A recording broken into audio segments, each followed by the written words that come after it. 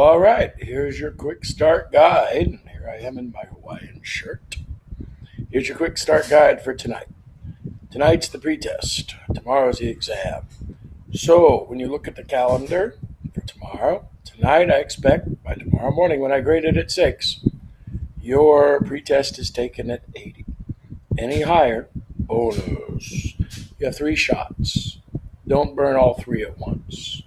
And then I'll be looking at your binder, or the students will be grading at the door. So get there early, get there ready. 50 question exam tomorrow.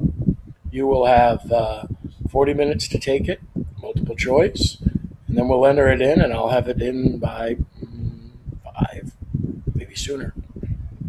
So here we go. Tomorrow is the exam. So tonight, if you don't have your TPSs done to get to the 4 at 80, there they are. Take them. You had it last night, class today. And then you have the pretest. Pretest password is winner, WINNER, because you are a winner. Yep. And you can take it up to 3 times for 80. And then we'll have 2 tests tomorrow. Absorbing Man Form A or Form B. And then we have class, and then the next day is Chapter 2. So you'll be able to add your Chapter 2 right here. It'll list you the codes for each class. Class A, Class B, Class C.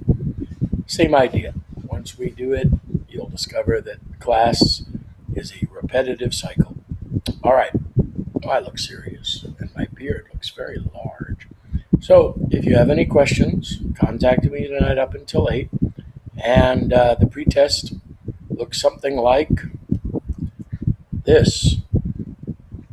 Each of these standards kind of help you guide in the pretest of what they're looking for, okay? So you have Captain Wonder, you have all the TPSs that you took.